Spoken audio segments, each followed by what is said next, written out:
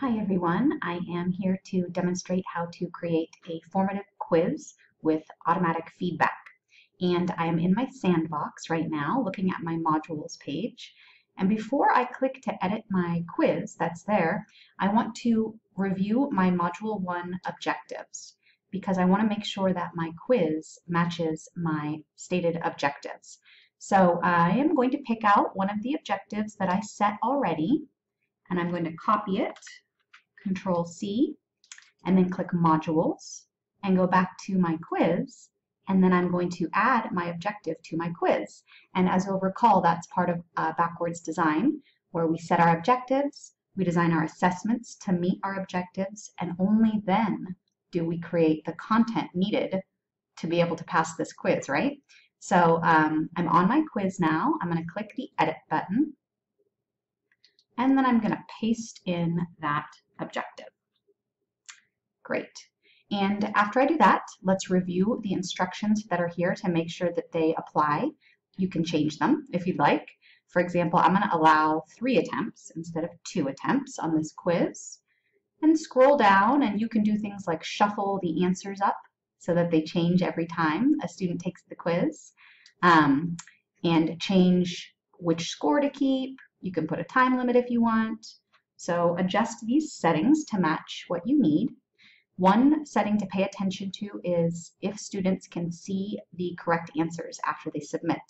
Because I am allowing 3 attempts on the quiz, I do not want them to see the correct answers right away. I want them to find the correct answers if they got them wrong. So I have it set to let students see the answers only after their last attempt. So make sure you look at that setting.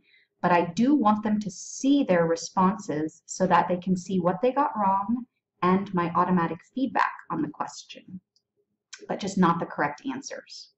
Okay, so I have my settings, my instructions. I'm going to click Save. I'm always saving just to make sure. Now that that is set, let me click Edit again, and then we're going to switch over now to the quiz questions. So these are the details. Click the Questions tab and click New Question. And we're going to practice. You can do, we want you to practice with either multiple choice or true-false questions for this quiz. So here's where you would change that. Let's say I want to do a true-false question. And how many points do you want it to be worth? I'm going to make this worth 2 points.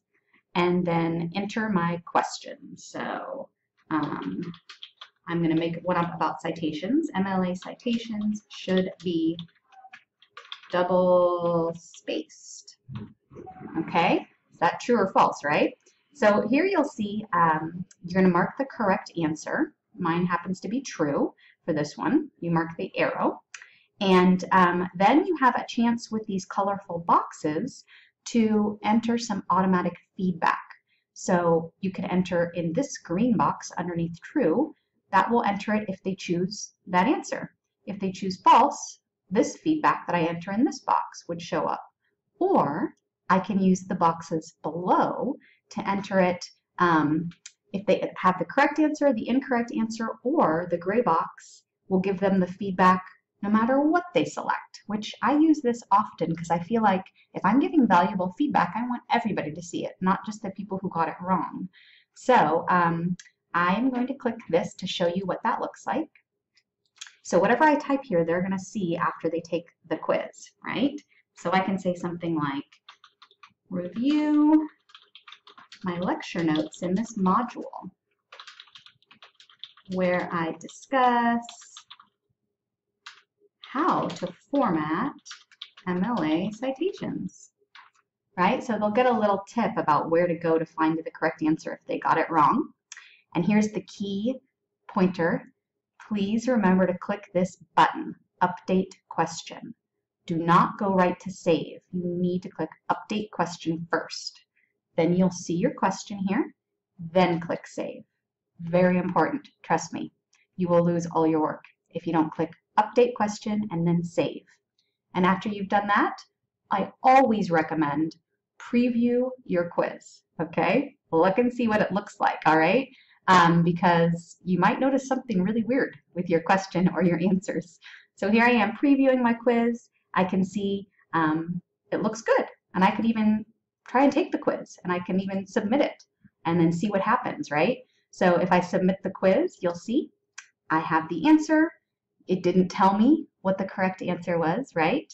But it did give my feedback, which is exactly what I wanted.